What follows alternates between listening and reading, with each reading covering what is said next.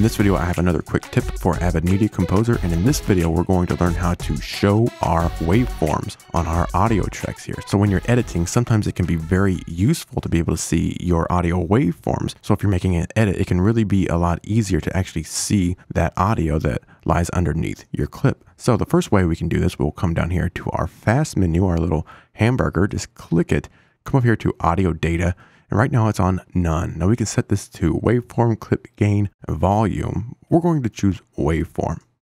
And there we go. There are our waveforms. And now we can really look in there and see exactly where we're editing and make sure we're cutting our video with our audio just right. Okay, now we do have another option. We can come up here to this little sideways triangle, which is our track control panel. Let's click that, and now we can see many more options we have for our tracks. Now you can see this waveform icon here. When I click it right now, it's not doing anything. We can click our little drop down here and choose, say, clip gain, volume, and things like that. Put that back to none. But our waveform icon doesn't work. So to make those work, let's come back to our fast menu, come here to audio data, and we'll set this to none.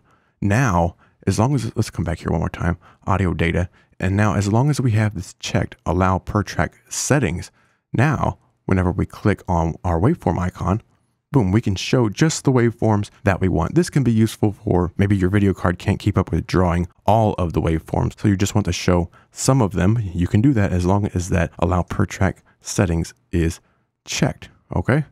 Now, if I were to uncheck that, I'll show you.